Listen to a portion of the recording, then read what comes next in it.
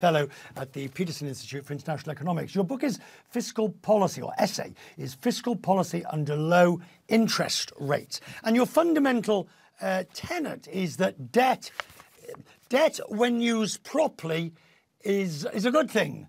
I guess the problem is too many people don't actually use it as a good thing. Right.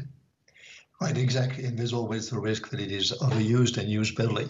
But the argument is that if interest rates return to low levels after we've finished the fight against inflation, which will come, I think, within a year or two, then I think interest rates will be very low. And when interest rates are very low, then it makes sense to actually use fiscal policy and possibly deficits and possibly debt to do useful things. There is more room to play with than most people believe. So I think the big question is, what happens to interest rates looking a few years out? And that's clearly one of the big questions that I have to deal with in my book. Right. So if you take a terminal rate of, say, 5% in the US, where does it fall back to? Where do you see the long-term rate in the US? So I think in terms of real rates, right, rates adjusted for inflation. And so before the COVID, they were on the order of -1%, -2%. And the question is, where do we go back to? So for the moment, clearly the rates are higher, the nominal rates are higher, but inflation is higher. So even the real rates are not terribly high for a time at which we're really fighting inflation by tightening monetary policy. But the question is, project yourself, a year or two out, where do we go back to? And I think we go back to something like what we had before, which is very low nominal rates and very low real rates. And if I'm right, then this is an environment in which monetary policy will be constrained again, not in tightening, we can tighten easily, but in helping, and where there is more of a role for fiscal policy. We saw fiscal policy come in direct conflict with monetary policy in the UK during the Liz Truss fiasco at the end of last year. Now, we don't want to get into the UK political merits, but we've seen time and again governments trying to push against what central banks are doing. Yes, I mean, there is no question that there was a bomb in the UK a few months back. I think the reason was not that Ms. Truss was pushing for a deficit. It was more of a notion that she didn't know what she was doing. My sense is that, and we've seen this during the COVID crisis, the markets have given a pass to fiscal policy where it was used for the right things, mainly in Europe to protect people against the very high gas prices, for example, electricity prices. In that case, I think the markets realized that there was enough room to do it, and it was a good thing to do. But if you do something irresponsible, then the markets will react, and they did, right?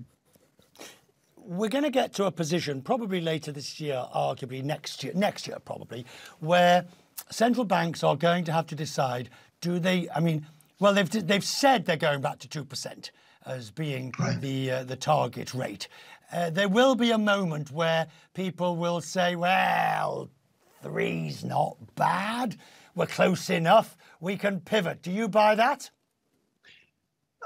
I buy that as a discussion which will surely take place. I mean, suppose that a year or year and a half from now, we're down to, say, 3% in the US.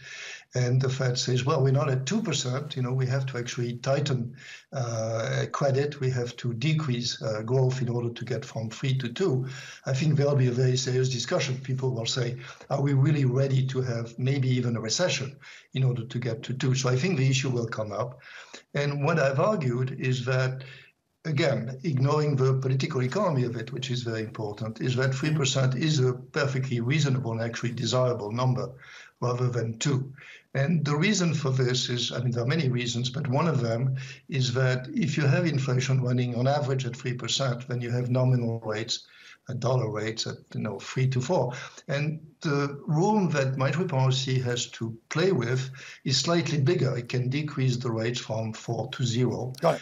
Where if we had 2, then it can only decrease the rates from 3 to 0. So I think it gives a bit more room for monetary policy to help when needed, and therefore less need for fiscal policy to help. So I'm pushing the idea that 3% is a better target. At this stage, I think the central bank should be silent about this. They should say, first we get to 3, and then we'll see what we do.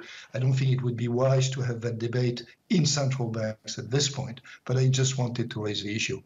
And yesterday, in his Riksbank speech, Jay Powell, I mean, he didn't go down the monetary policy road, but he did say central bankers must not become political in the sense of allowing the agenda, climate, all these other issues that are now part of central bankers' remit or self-appointed remit. Very different what he said to the way Christine Lagarde views it at the ECB.